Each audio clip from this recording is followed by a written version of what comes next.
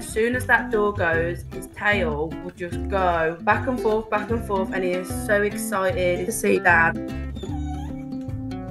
Doug and his dad are very close.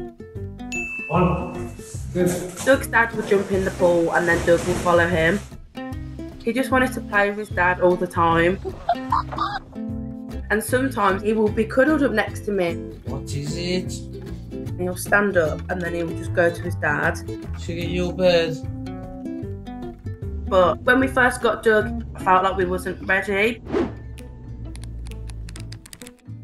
I was actually at work when my partner, he rang me and said, shall we get a dog? 20 minutes later, he said, come outside. He had Doug in his car. As soon as I saw him, I just picked him up and I fell in love with him instantly. Oh, you're so cute. And I was like, we are not getting rid of him.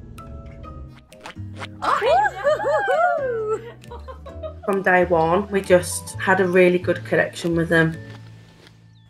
He's so tired. And yeah.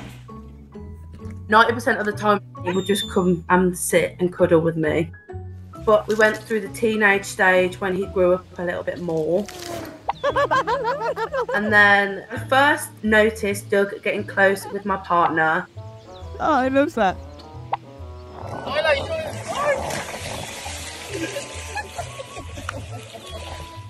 He was just with his dad all day, every day, and they just grew closer and closer. Oh boy. Now, Doug and his dad are partners in crime.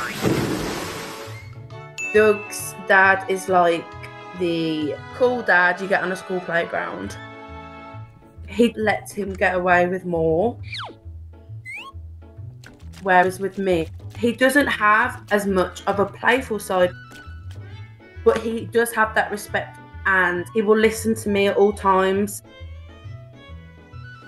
So I love the bondship that Doug and his dad have, and I literally love watching them. But Doug will always be a mummy's boy. I can't even describe how close we are. We are inseparable. He loves constant fusses, constant head scratches.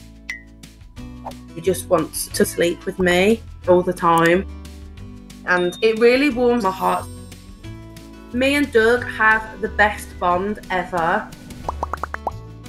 I just wouldn't change him for the world.